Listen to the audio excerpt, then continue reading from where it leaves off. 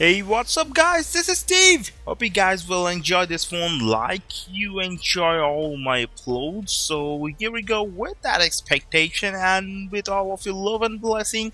Here we go with this review, X-Tinction Agenda, issue number 1. This is Sacred Wars tie-in. So this review is from alchemic.com. This is by Jeremy Macho. So by Marc, Guggenheim, Carmine, Giandomenico, and Nolan Woodward.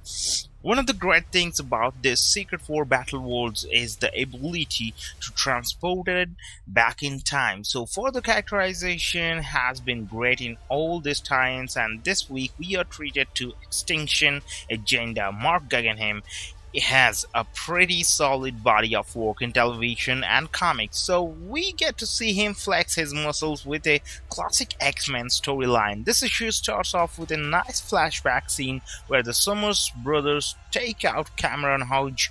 This was a nice scene that sets up why Genosha is in its current state. It's a place that has a mutant killing virus going around, and it also has a shortage of supplies. Most notably, food. Havok is in charge on the island, but Rachel Gray is the Baroness of the world. Marc Guggenheim excels at writing many of these characters. Havok is the obvious standout because it's his book, but Rachel is characterized well here too. Guggenheim writes her as a baroness that does care about her people, but she is all for the greater good. It's also cool that Trig, a character just recently invented by Michael Bendis, has the ability to play a crucial part in the story. That's where the beauty of these tie-ins. We can have older stories updated and have newer characters used. Guggenheim wrote a good issue that should pique some interest as to where it will lead, so that's why it's becoming interesting. So the pencils in this issue are handled by Carmine Giandomenico with colors by Nolan Woodward. The art has a retro feel to it. It seems like it could have been used when the original crossover came out.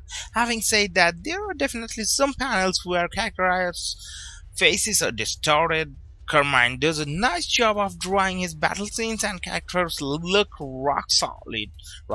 So, and Havok look good in action. The colors by Nolan Woodward are very complementary to the style that Giandomenico lays down. The art in this book is well done, but it won't be wow you in any way. So X-Tinction Agenda issue number 1 was a pretty good read that feels like continuation of the original crossover. Marc Guggenheim set up a cool introductory issue that has the potential to be very thrilling. The pencils could use a bit of work, but they shouldn't take you out of the book. Overall, this was another great tie-in in Secret Wars. That's why a lot of people maybe enjoyed, and a lot of people have like it's a good thing. So anyway, comic book resources have some good word also for this one. That is, Guggenheim adds some of the nice touches, such as a comic nod to the X-Men playing yet another game of pick-up baseball that is really challenging and Wolverine's true feelings about it. Also some unobtrusive labels for the main characters and their powers is a welcome addition. For those who might not recall or ever read the original X-Tinction Agenda story as lettered and placed by Corey Pittit. So that's the difference in a movie and a comic. So hope you guys have liked it.